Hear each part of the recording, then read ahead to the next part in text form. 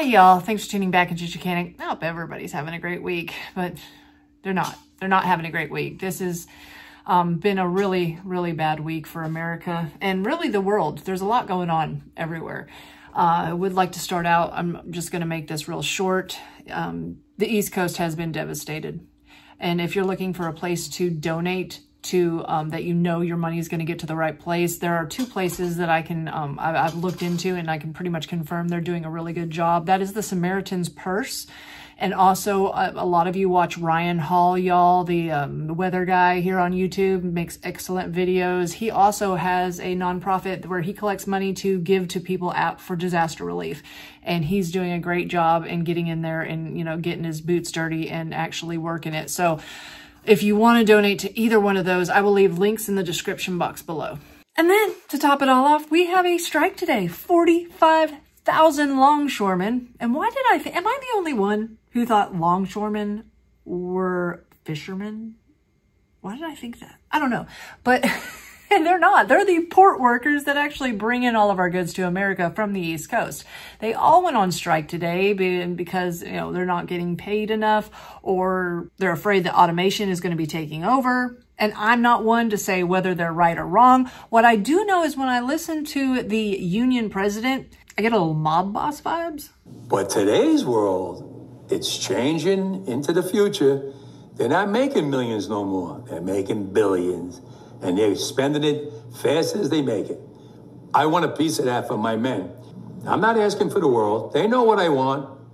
They know what they want. And if they don't, no, then I have to go into the street and we have to fight for what we rightfully deserve. These people today don't know what a strike is. Right. When my men hit the streets, from Maine to Texas, every single port will lock down. You know what's going to happen? I'll tell you. First week, be all over the news every night, boom, boom. Second week, guys who sell cars can't sell cars because the cars ain't coming in off the ships. They get laid off. Third week, malls start closing down. They can't get the goods from China. They can't sell clothes. They can't do this. Everything in the United States comes on a ship. They go out of business. Construction workers get laid off because the materials aren't coming in. The steel's not coming in. The lumber's not coming in. They lose their job. Everybody's hating the longshoremen now. They're going to be like this. Who's going to win here in the long run? You're better off sitting down and let's get a contract and let's move on with this world. And in today's world, I'll cripple you. I will cripple you, and you have no idea what that means.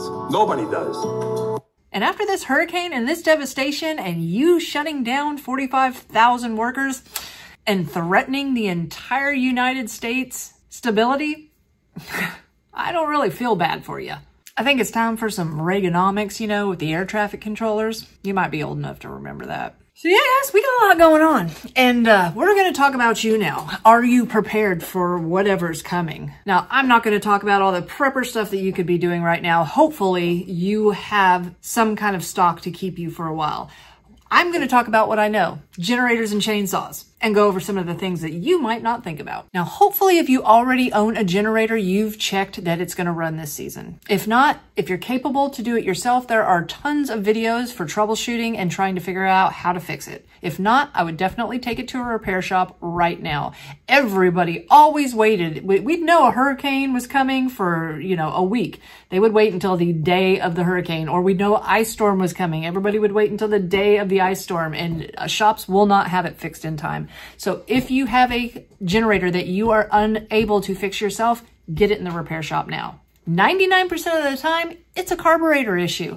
You can look up the parts for your carburetor, call a repair shop. They'll look it up for you. Get a part number and order a backup carburetor if you feel like it. Fresh fuel, brand new carburetor will definitely save you some time, money, and frustration. Also, you want to check your battery. If you have electric start on your generator, 99% of the ones that came into the shop, the battery was always dead. If you need that accessory, definitely go and put it on a charger.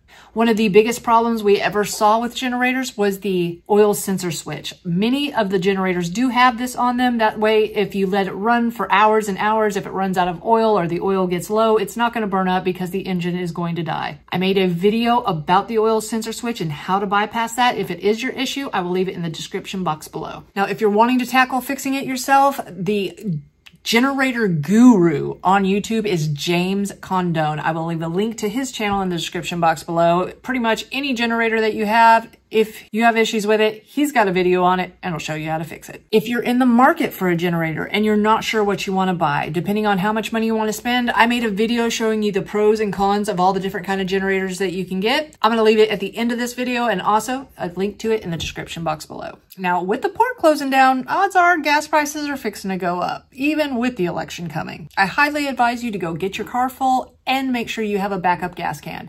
If you need fuel stabilizer, put it in there because you might not use this gas for a while. I will leave a link to Ethanol Shield in the description box below. Now, chainsaws. Hopefully you've started it and made sure that it's going to run this season. I also would suggest maybe if you have the capability to carry it around in your vehicle, because you never know when you might need to cut your way back home. You're going to want to make sure that you've got gasoline, two-stroke oil, files, and extra chains. Now, if you've never bought a chain for your chainsaw before, when you go to measure what size chain you need, most people measure the entire bar, and that is not how you do it. You measure where it comes out of the saw at. So this is an 18-inch bar from the tip of the bar to right here where it sticks out of the saw.